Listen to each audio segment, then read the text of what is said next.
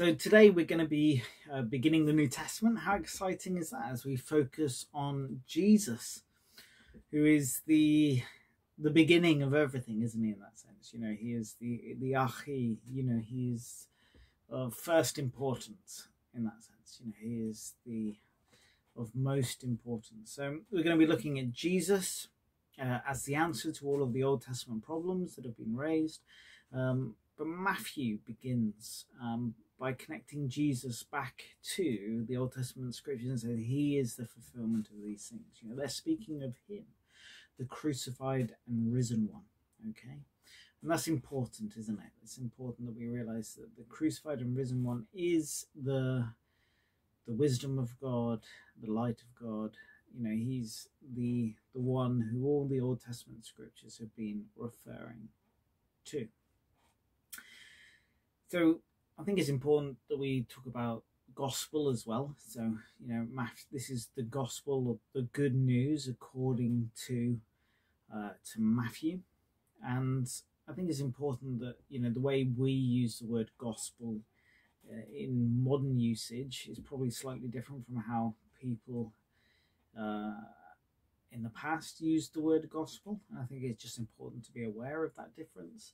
We think of gospel and we think perhaps, you know, God loves you, you know, you've messed up, Christ died for you, so what are you going to do about it? You know, something like that, the 4 points, you know. So we think about, you know, gospel presentation or something like that. But for ancient writers, this is the gospel.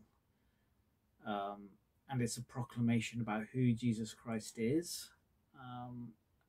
And it's, so the content is about who Jesus is, based on the Old Testament revelation, isn't it? That he is the one who fulfills Old Testament scripture. So Paul might summarize his gospel as, you know, 1 Corinthians 15, remind you of the good news that I preach to you, that Christ died for our sins, that he rose again, that he was seen by many, you know. So it's, you know, it's a reflection on the fact that the one who is crucified and risen is the fulfillment of Old Testament scriptures. And so when Matthew's saying this is, when we think of Matthew's good news, it's Matthew explaining how the crucified and risen one is the fulfillment of Old Testament scriptures. Okay, so that's what he's going to do. And that's why it's called a gospel. This is the gospel according to Matthew. Okay, so you're not going to find, when you come to the Gospels, like an extended reflection on our sinfulness, our need for a saviour, and things like that, because that isn't what Matthew's trying to do. He's trying to tell us about the crucified and risen one and give us a message about him, not a message about us. Okay, just so we're aware of that.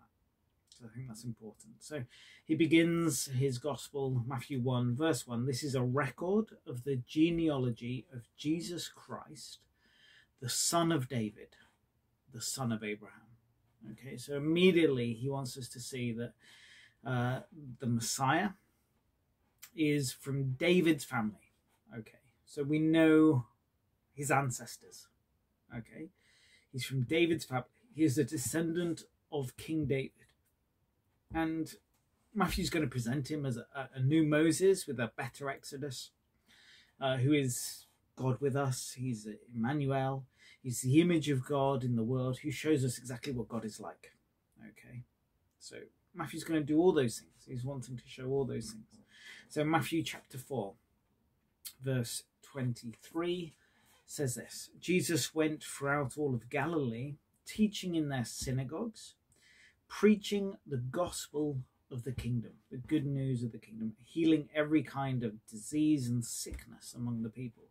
So Jesus preached a gospel, the gospel according to Jesus, as it were. You know, the good news that Jesus is preaching is about a kingdom. Okay, the gospel of the kingdom. And this must be the very center of all of our teaching as well, that Jesus is the king of a kingdom. Okay, he's talking about the coming rule and reign of God over the cosmos. How through the Messiah, all things are going to be remade. Okay, And if you want to have a part of that, if you want to transition into the next stage, the age that is to come, then you do so through the Messiah, through him. Like Moses, Jesus is brought up out of Egypt. Instead of crossing the Red Sea, he's baptized in the River Jordan, and he spends 40 days in the wilderness rather than 40 years. And then he ascends to a mountain to proclaim a new law, the Sermon on the Mount, as a fulfillment of the law of Moses. So Jesus often in the Sermon on the Mount will say, "You've heard it said, but I say." You know, so he's trying to fulfill, he's trying to expand upon, trying to correct the proper teaching of how it should be understood, etc. But the good news, the gospel, is the good news of a kingdom, of God's rescue operation to confront evil, sickness, and death, to restore God's reign over the cosmos, and to create a new family, sons and daughters, who are adopted as his heirs in the age to come for himself. Okay? So that is the big picture story, isn't it? And so that's what Matthew's trying to talk about. Okay, he's trying to talk about that. This is the good news. The good news is about a kingdom that is coming. Christ, the Messiah, is the king. He's the king of this kingdom that is coming. Okay, that God has set him over the cosmos. Okay, he's going to reign on God's behalf. So the Sermon on the Mount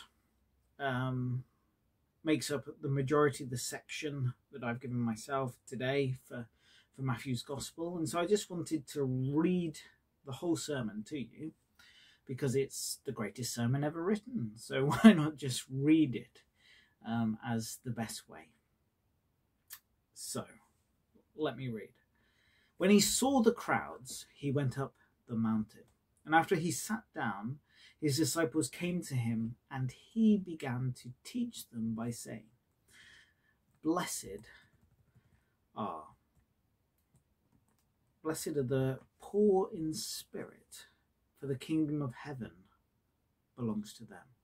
Blessed are those who mourn, for they will be comforted. Blessed are the meek, for they will inherit the earth. Blessed are those who hunger and thirst for righteousness, for they will be satisfied. Blessed are the merciful, for they will be shown mercy. Blessed are the pure in heart, for they will see God. Blessed are the peacemakers, for they will be called children of God. Blessed are those who are persecuted for righteousness, for the kingdom of heaven belongs to them. Blessed are you when people insult you, when they persecute you, and say all kinds of evil things about you falsely on account of me. Rejoice and be glad, because your reward is great in heaven. For they persecuted the prophets before you in the same way. You are the salt of the earth. But if salt loses its flavour, how can it be made salty again? It is no longer good for anything except to be thrown out and trampled on by people. You are the light of the world. A city located on a hill cannot be hidden.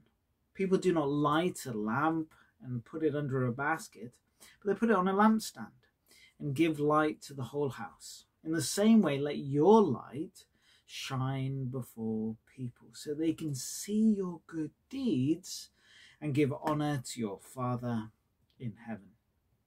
Do not think that I have come to abolish the law or the prophets. I've come not to abolish these things, but to fulfill them. I tell you the truth, until heaven and earth pass away, not the smallest letter or stroke of a letter will pass from the law until everything takes place. So anyone who breaks one of the least of these commandments and teaches others to do so will be called least in the kingdom of heaven. But whoever obeys them and teaches others to do so will be called great in the kingdom of heaven. For I tell you, unless your righteousness goes beyond that of the experts in the law and the Pharisees, you will never enter the kingdom of heaven. You have heard it said to an older generation, do not murder, and whoever murders will be subject to judgment. But I say to you that anyone who's angry with a brother will be subject to judgment. And whoever insults a brother will be brought before the council. Whoever says fool will be sent to the fires of Gehenna. So then, if you bring your gift to the altar, and there remember that your brother has something against you, leave your gift there at the altar. First go and be reconciled to your brother, and then come and present your gift. Reach agreement quickly with your accuser while on your way to court, or he may hand you over to the judge, and the judge will hand you over to the warden, and you'll be thrown into prison. I tell you the truth, you will never get out there until you have paid the last penny. You've heard it said, do not commit adultery. But I say to you that whoever looks at a woman to desire her has already committed adultery in his heart. If your right eye causes you to sin, tear it out, throw it away. It is better to lose one of your members than to have your whole body thrown into Gehenna. If your right hand causes you to sin, cut it off, throw it away. It is better to lose one member than have your whole body thrown into Gehenna. As I say, it is said, whoever divorces his wife must give her a legal document. But I say to you that anyone who divorces his wife, except for immorality, makes her commit adultery. And whoever marries a divorced woman commits adultery. Again, you've heard it said to an older generation, do not break an oath, but fulfill your vows to the Lord. But I say to you, do not take oaths at all, not by heaven, because it is the throne of God, not by earth, because it is his footstool, not by Jerusalem, because it is the city of the great King. Do not take an oath by your head, because you're not able to make one hair white or black. Let your words be yes for yes, and no for no. More than this is from the evil one. You have heard it said, an eye for an eye or a tooth for a tooth. But I say to you, do not resist an evildoer. Whoever strikes you on the right cheek, turn to him the other as well. If someone wants to sue you and take your tunic, give him the cloak as well. If anyone forces you to go 1 mile, go with him 2. Give to the one who asks you, and do not reject the one who wants to borrow from you. You have heard it said, love your neighbor, hate your enemy. But I say to you, love your enemy, and pray for those who persecute you, so that you may be like your Father in heaven.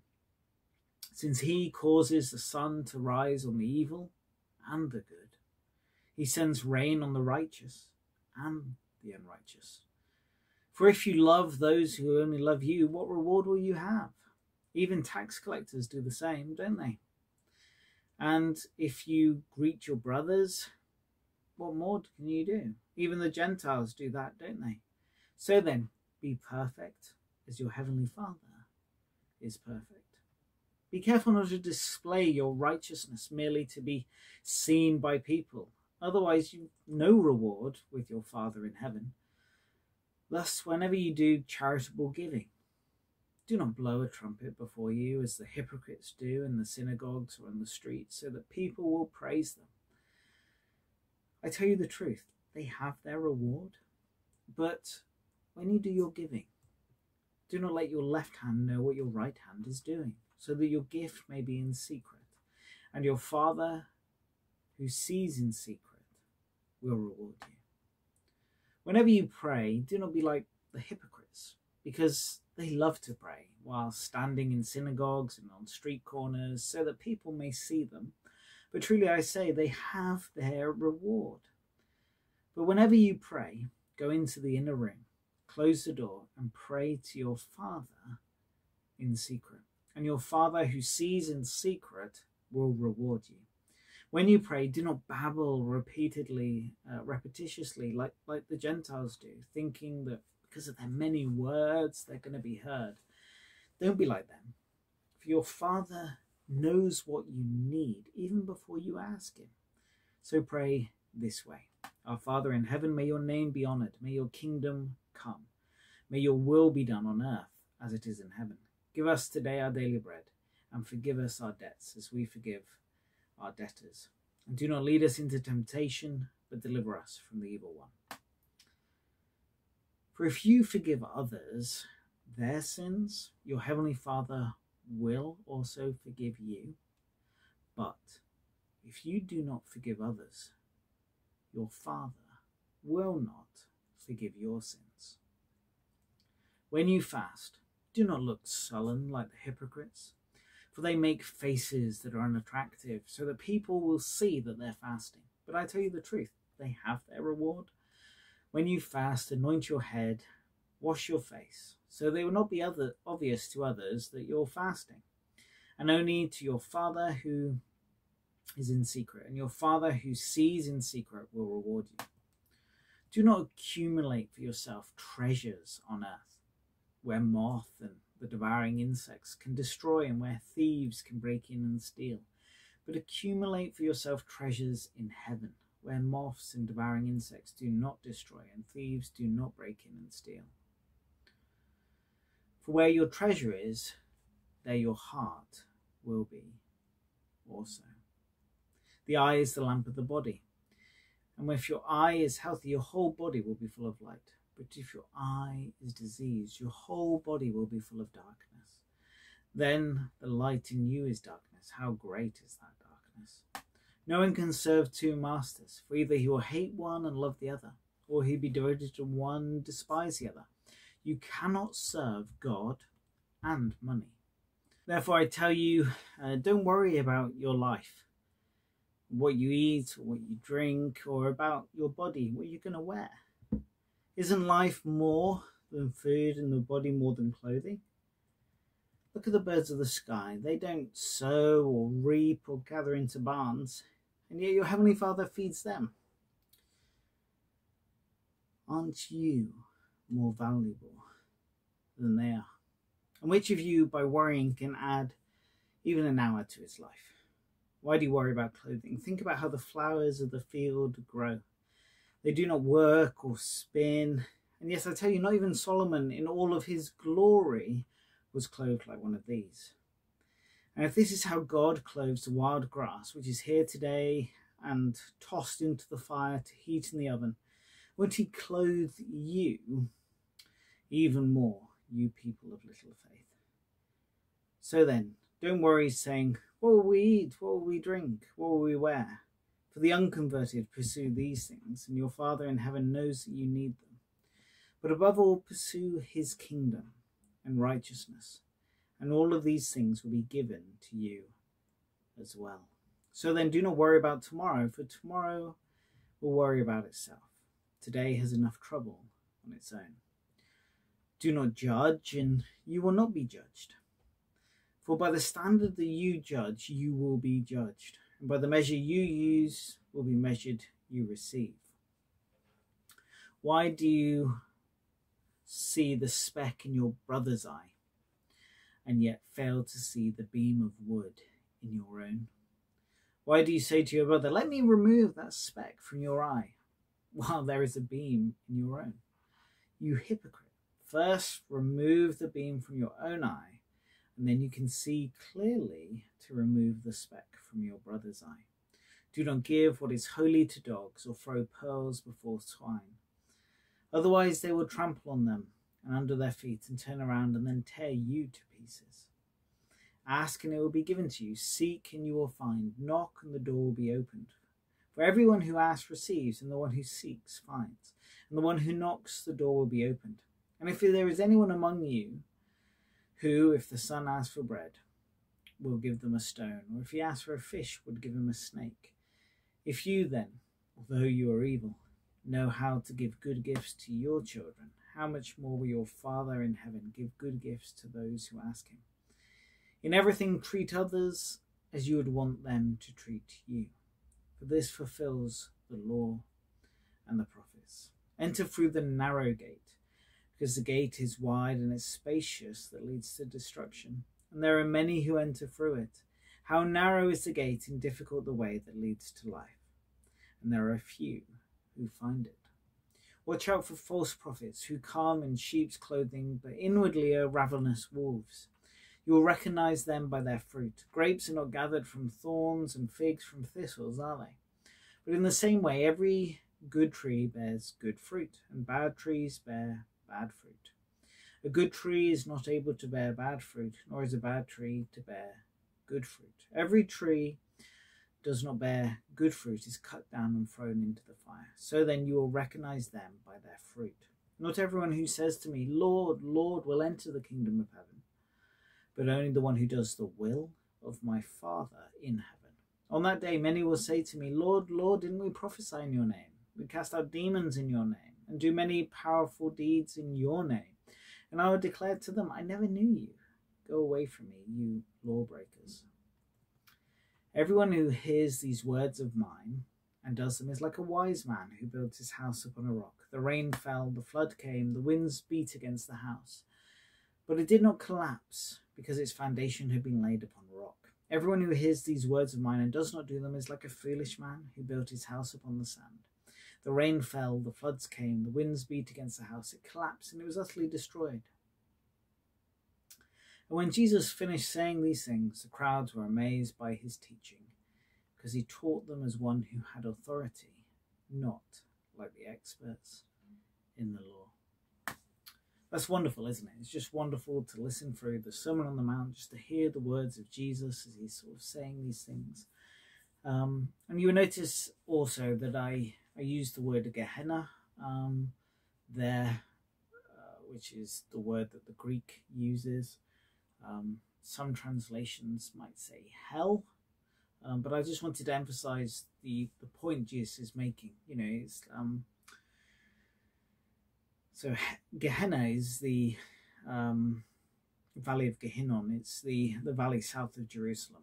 Okay, and it's the rubbish pit where things were thrown in, and there was a fire that was burning there that got rid of the rubbish. You know, that kind of, and Jesus is making a point that it's better to cut off a part of your body and throw it than lose your whole body and be thrown into the valley. You know, it's better to get rid of the rubbish in your life rather than you be classed as rubbish to be thrown out. Do you know what I mean? So so I wanted us to have that picture, you know, that's what he's talking about. He's talking about Gehenna, rather than about some medieval notion of hell. Okay, so I just wanted us to be clear on that as well, because Jesus isn't a medieval theologian. He's, you know, first century Judean, in that sense, and that's how we understand it. Okay, so he's making references to his own cultural context, and I think that's helpful for us as well to see it that way. So in conclusion, just as Jesus preached good news about the kingdom that is coming through him, the gospel of the kingdom, that must be so central to our own teaching, that he is the king of the kingdom. We have a message to preach about God's rescue operation, to confront evil, to restore his reign, to create this family of sons and daughters for himself who will rule in the age to come. And having heard the teaching of Jesus, we're called to put them into practice, to take up our crosses and follow in his pattern of life, that we might become like him in every way. So Heavenly Father, let us, we just come before you now. We pray that you would be with us, that you would strengthen us, you would delight us, and you would direct us towards becoming more and more like Jesus through his teachings and through his pattern of life. We pray this in the name of your Son, our Lord. Amen.